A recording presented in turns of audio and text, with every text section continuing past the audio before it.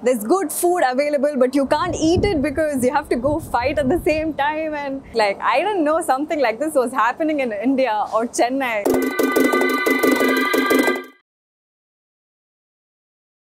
While doing college, I had a lot of free time, so I had to learn some new sport, and I had to utilize that time.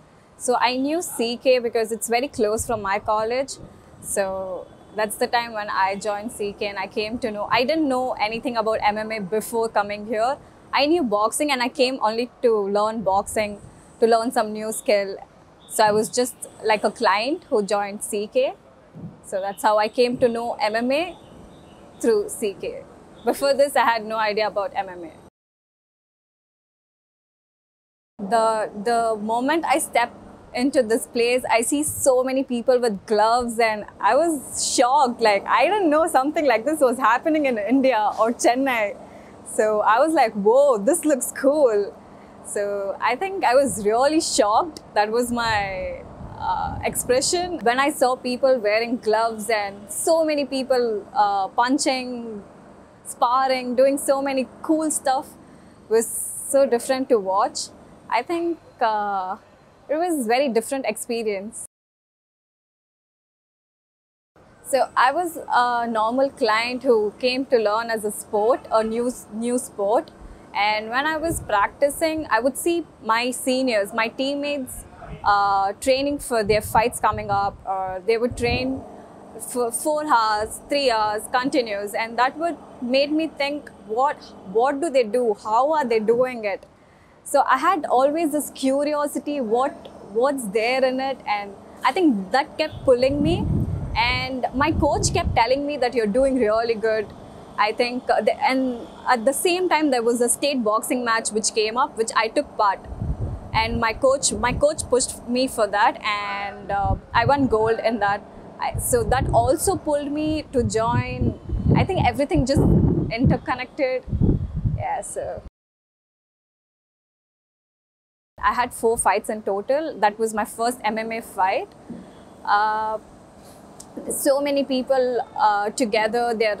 You see so many people under one roof, where they're prepping.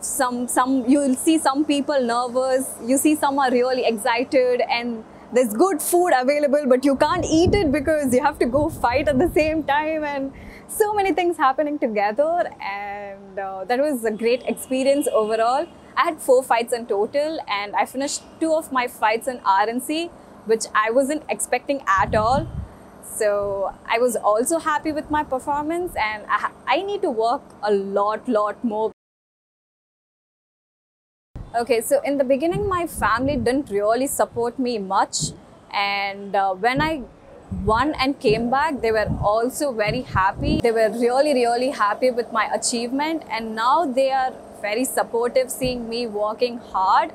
And my teammates, if they aren't there, then I'm nothing without them.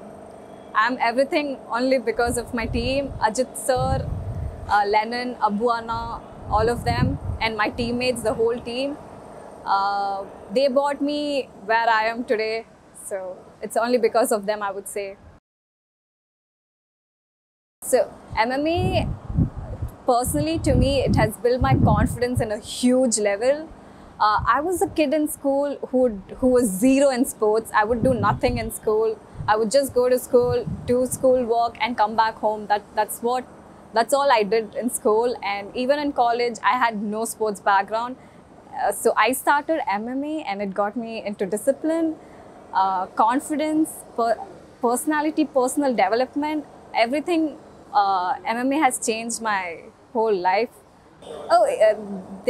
My friends are pretty shocked because they used to see me as a lazy kid in school who would come late, would go to school, do nothing, just go chit chat, have fun, and come.